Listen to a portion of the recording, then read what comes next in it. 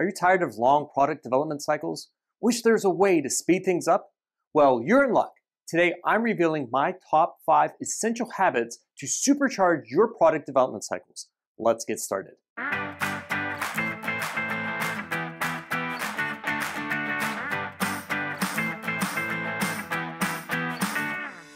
Hi, I'm George Nagel, and throughout my career in oil and gas, metalworking, food safety, consulting, and even leading masterclasses, I have always been deeply involved in product development.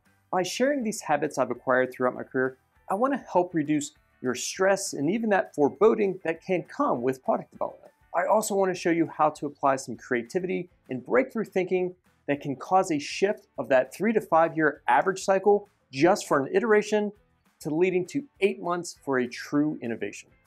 Habit 1, rule of 3 in communication. We're going to start with communication because it's the single biggest problem that companies that have existed for more than 2 years with more than 5 employees all encounter. In this communication, we are going to encourage and require executives to actually set down in a strategy what the 3 major priorities for the company are. Then that same executive team is going to go and share it to everybody in the company. They are not going to just tell the managers, they're going to go with the managers. The executive's going to do the presentation to everybody in the company with managers being present. They're going to personalize that communication at least down to the department, if not down to the individual, to tell the individual, hey, this is the 3 major things that we're working on, and here's how you in your specific job directly impact it. This is a critical step to bring alignment and direction for everything that you're going to do. Habit 2, stop the surveys. People will get excited and work faster on something that is new, leading edge, cutting, something that brings real value. If that's what you're trying to do, you need to talk to 12 to 16 customers that consider themselves to be leading innovators or leading adopters. And that's it. Don't talk to the other categorizations that you can see in this graph. What doing that does is causes a dilution. Those individuals that aren't leading innovators or leading adopters, they follow the trends. They don't set the trends. So please stop the surveys because all you're going to get back is a bunch of people who have too much time on their hands, have a gripe about something, and really just want you to lower the price. Habit 3, ensemble formation. You know, people talk about teams and winning, but the other side of that is that means somebody has to lose. So a better approach is after getting those executives to communicate the top 3 goals and to make sure everybody is working on that, is to change our frame of reference from teams to ensembles. And we say ensembles because ensembles understand that for them to succeed, everyone has to succeed.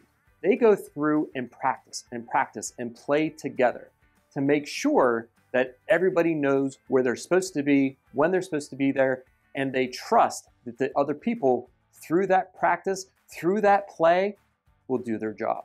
The way we get that practice, the way we get that play with each other is through ideation. What you're really doing is getting people interacting and exchanging ideas. And it's through that exchange of ideas that an ensemble will form, especially if you have clear direction as set by that executive team. By the way, if this video is giving you a new perspective or enhancing some ideas for you, please like, subscribe, turn on those notifications so that you make sure you always catch some of the valuable content that we're producing for you. Habit 4, scheduling. We're going to utilize Parkinson's Law. And Parkinson's Law says that the amount of work that we're going to get done is proportional to the amount of time that we have to do it. So that means if we have too much time, we're going to fill that time with work that really doesn't add value. My experience says for almost everything, 8 months is enough time. That means from the time that we start those conversations with our customers to the time that we actually launch. Here's what it does, is it forces a dedicated team that they're only working on this project. It forces that you schedule customer meetings well in advance so that you're moving through the cycle.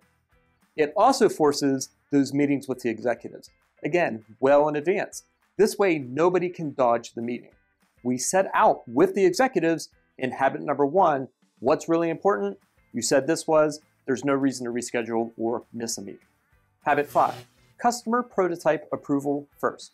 When we can get customers, those 12 to 16 individuals, to look at a prototype and say, yes, that brings me value, and here's how I would implement it, and I want it, the executive meetings go much smoother. They go much faster.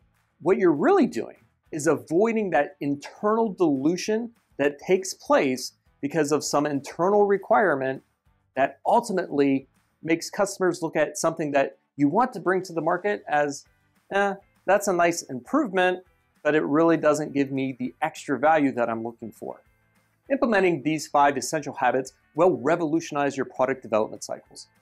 Thanks for taking the time to watch.